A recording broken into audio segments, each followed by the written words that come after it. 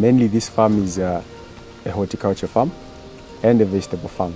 The first management step comes in planning. You plan about what you want to plant, the variety of the onions that you want to plant, then the estimated returns that you want in your crop.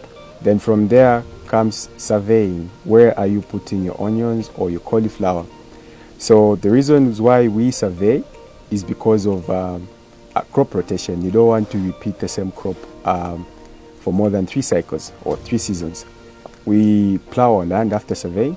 We do what we call soil testing. We want to know what is in our soil, what our soils are lacking. Then when we do that, after the results come, then we know saying, okay, we need to improve. Do we need to lime our soils?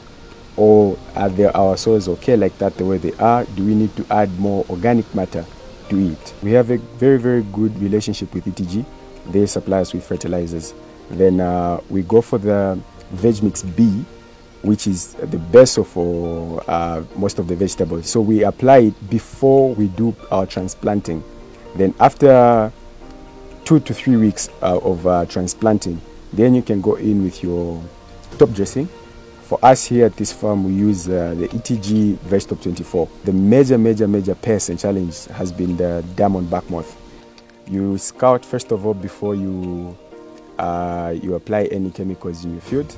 So for us here at the farm, we've been very lucky. We go for ETG products. They provide range of insecticides, starting from the lambda that we use, Percypa, and benzo that we use. Thank you for watching. Send your comments and requests in the comments below.